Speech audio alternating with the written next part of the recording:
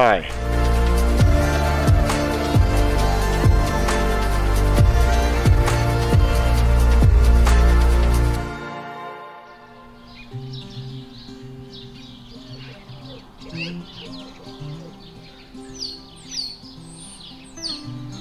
Well, here I am, downtown El Rito. Doesn't seem like the town folk have woken up yet. And I feel really good, and I needed that rest after a couple of tough days. The kindness of strangers will never get old. Thank you so much, Ted, for letting me stay there. Uh-oh, doggies. There's a lot of dogs in this state. Hey, buddy. Ooh, you look dangerous. Yeah. Anyway, good thing I'm leaving. Ah, no flatties, no crashies. What is it? No crashies first, then no flatties, and no whammies. And how about no dog chasies? Ooh, look at this church. My first 17 miles today are gonna be on pavement, which is nice. Going to a little town called Abiquiu. And then I head out into the wilderness. No services after that. So, should be an awesome day. It's Friday.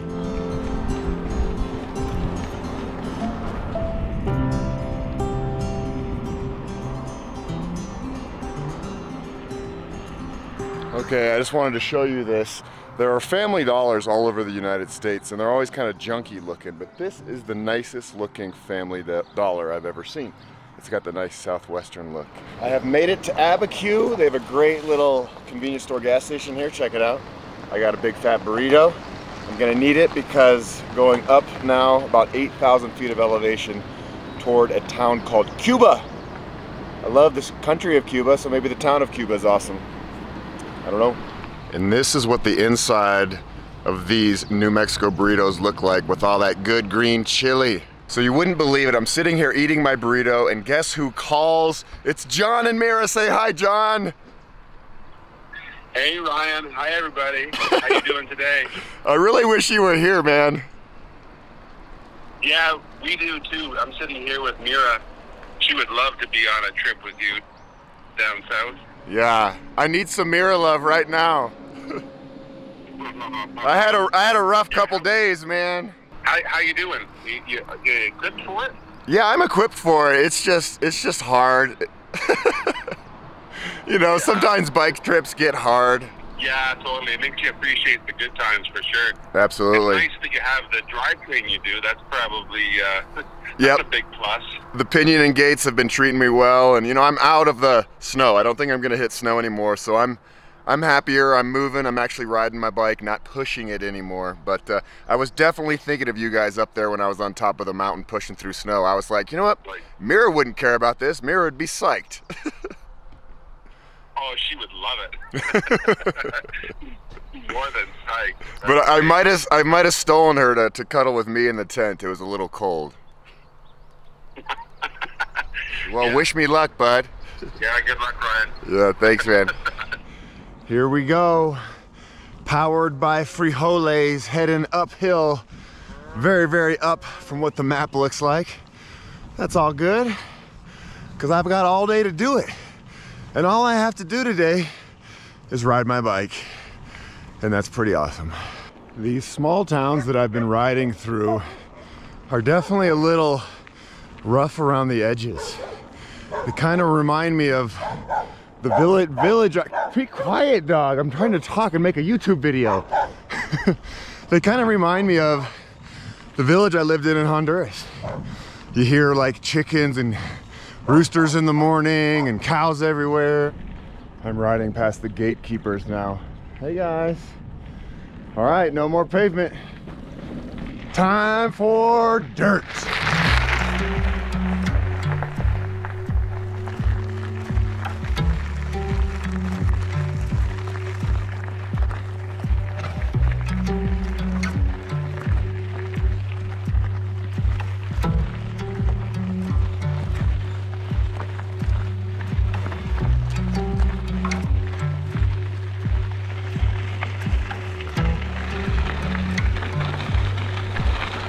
A lot of people ask me if I listen to music on my bike tours, and I don't. I like being in tune with my surroundings, for safety's sake, but more than anything, I love the sound of my tires crunching gravel. Makes me happy. And the occasional bird song or the wind blowing through the trees. Because when you're out here, at least for me, I really like just being out here and not escaping through music or a podcast. There's no right way to do it. This is just the way I like to do it. I like to be here. And part of that is just no distractions, except for talking to this camera. Look at those curly cues. That can mean only one thing: steep.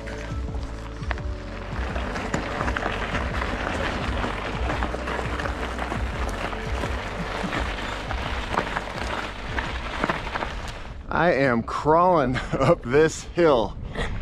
That's all right. 3 miles an hour is the perfect speed for right now.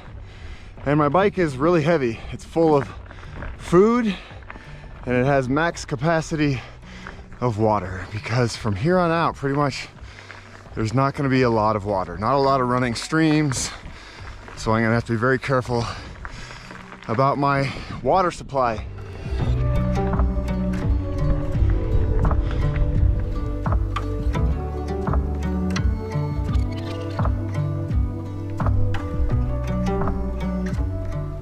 You all know that I love stopping and checking out the flowers, and there haven't been too many flowers. The first few days was covered in snow, and it's just, they haven't started blooming yet. But I just found my first flower right here, and I think it's called an Indian paintbrush. And that gives you an idea of where I came from, way out there.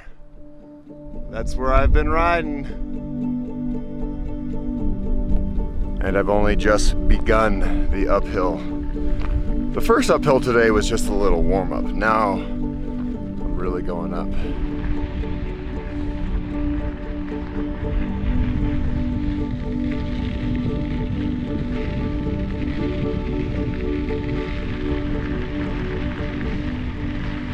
Here's those rough roads everybody talks about in New Mexico. These are definitely the roughest roads on the divide that I've seen so far. They might even get rougher, who knows? But yeah, it's a lot of little, what they call baby head rocks. Little rocks look like baby heads. So it's slow going and it's bouncy. And that's just the way it is. You know what I'm saying? Sometimes it's flat and smooth and you go fast.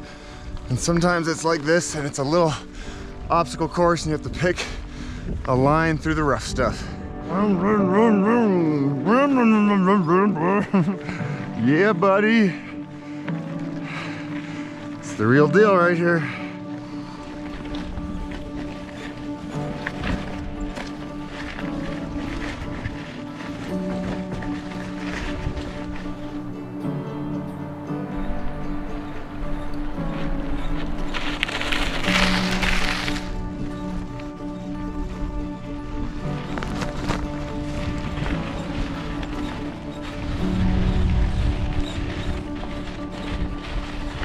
You know, sometimes when you get a random song stuck in your head, well, right now, Yellow Submarine is stuck in my head. We all live in a yellow submarine, a yellow submarine, a yellow submarine. I feel like my bike computer is messing with me. That little arrow there, that's where I am. And it's been there for like 2 hours, it seems like. I haven't made any ground. Or maybe this is just the biggest hill in the history of the world. Oh boy, I've already gone up 3,800 feet and I'm at 9,000 feet. It's definitely getting cooler and it looks like there's a bit of a storm or something brewing.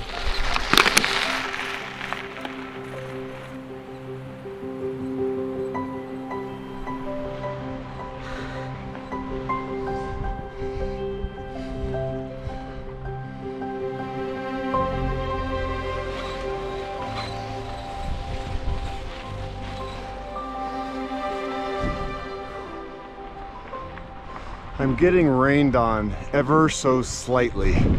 Let's call it a misting. And it feels great actually. I can't imagine doing some of these sections in the heat of the summer. Right now my computer says it's 54 degrees, which is kind of perfect, but in July, August, I can only imagine that it's 85 and above, which would make this very difficult. It's been an hour and a half since I last checked in. I'm making a little progress. Uppy downy, uppy downy. And I'm definitely not in the desert anymore. Back to the high alpine. Even have aspen trees, my favorite tree. And check it out, I found another flower. The good old dandelion.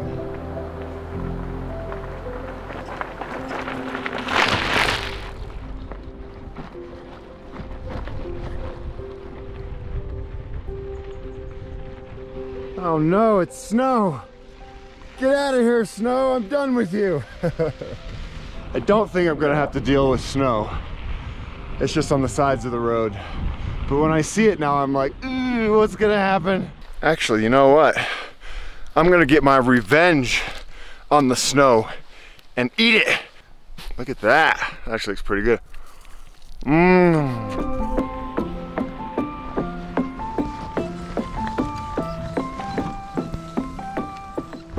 I came riding around this corner here and I looked up ahead and I saw this big black thing under a tree and I was like, oh my God, what is that? I really thought it was a bear, but nope.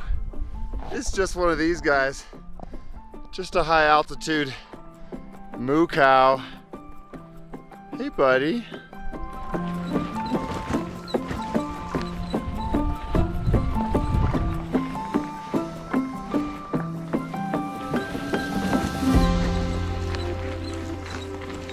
This here is the mountain that won't quit. It keeps going up and up and up. And I usually love uphill. I mean, that's my thing. But man, this is getting old. It's time to go downhill.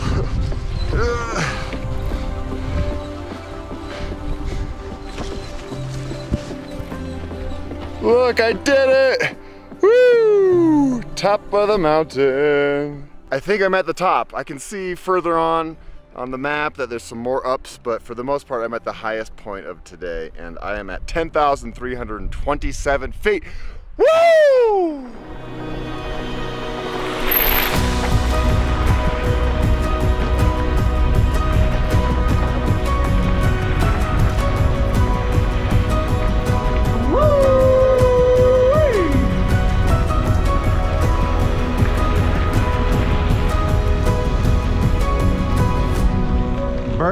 That is some cold rain at 10,000 feet. Whoa, it's chilly. I need to get down and I need to get down fast.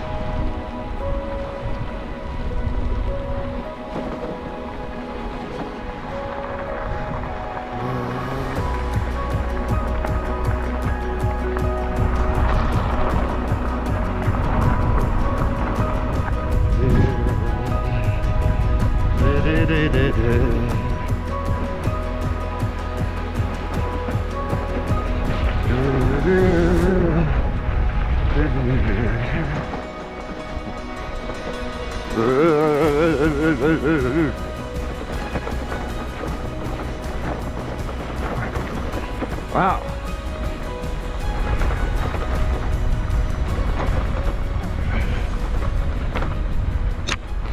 We got some seriously rough roads here. Wow. This is the real deal here. It's like riding through a riverbed. Yee-hoo.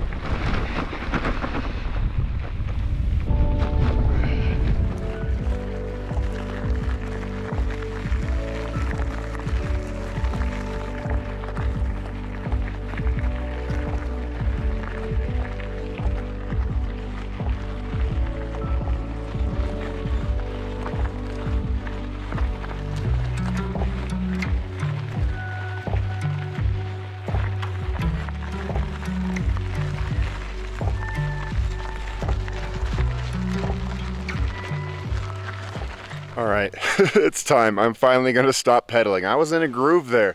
Just put my head down and went, bah! And you know when I got to the top of that mountain earlier, it really wasn't the top because it went down and went up, it went down and went up. And check it out. I went up, let's see, 7,700 feet in elevation today. 75 miles, 9 hours of riding time, and I'm at 9,200 feet elevation. I'm happy with that. I'm psyched, and I found a nice green spot to camp right here, and hopefully it won't rain on me. I've been in and out of rain all afternoon, but I feel pretty good about things. This was a hard day, it really was. New Mexico definitely makes you earn the miles. Nothing comes easy here. These were 75 very hard miles, but my body feels good, and my spirit does too, and that might be even more important. All right, ladies and gentlemen, this is the lineup for Friday night supreme dinner. We've got Rosarita organic refried beans, Hatch green chilies from the state of New Mexico, and Tapatio hot sauce. I've been dreaming about something like this all day because I've been eating mostly sweet stuff, so it's gonna be nice to have something savory on the menu. Blop, blop, blop, blop, blop, blop, blop. Oh, and the sun just came out for the first time in 8 hours. Look at that. Okay, oh, but we're not finished. No, no, no. Time for Tapatio. We call this Christmas with the green and the red. And that's what it looks like. Doesn't that look good? There's nothing quite like eating food out in the wild after you've earned it. It tastes so much better, no matter what it is. Like if I was at home and I made this burrito, I'd be like, that's kind of mediocre, but here, best burrito I've ever had in my life. So good. So every day on any bike tour, at the end of the day after I eat, I like to go on a walk. It helps loosen my muscles and stretch myself out, because when you're sitting on a bike, you know, hunched over for 9 hours, you get a little tight. And I also use my walking time just to think about the day and reminisce and, you know, plan for tomorrow, because there's so many things that happen that you need to keep track of, you know, navigation and nutrition and filming, and are the batteries charged, and all the, you know, the SD cards and blah. There's just so much going on in my mind that I like to walk at the end of the day. And usually I don't film this, it's my alone time, but I thought I would just take you along on tonight's walk. It's beautiful. Turns out it's not gonna rain, which makes me very happy. And today was good. Today I really just went internal. I reminisced a lot about life. You know, we've all had such a weird year. This pandemic has been bizarre in so many ways, and it feels so good to be back out here doing what I love and seeing people and hugging them, you know. And I'm vaccinated now, and you know, I always make sure other people I hug are vaccinated, but it just feels so good. I like to be interacting with humans. It'd been a whole year of like really not much interaction, right? And that's tough for guys like Ryan. You know, most humans, we need human connection.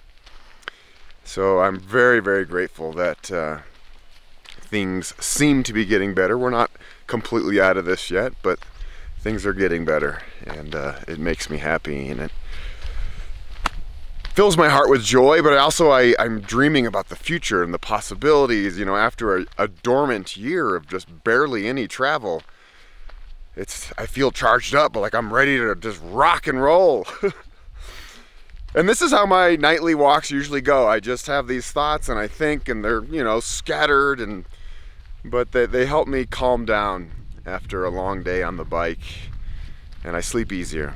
So thank you all for joining me once again. I hope you enjoyed today. I sure did. And yeah, we'll see you in the morning. That's how it works. I'm not going anywhere. I got a long way to go, like 500 more miles. I'm not really making a whole lot of distance on this trip, but that's all right.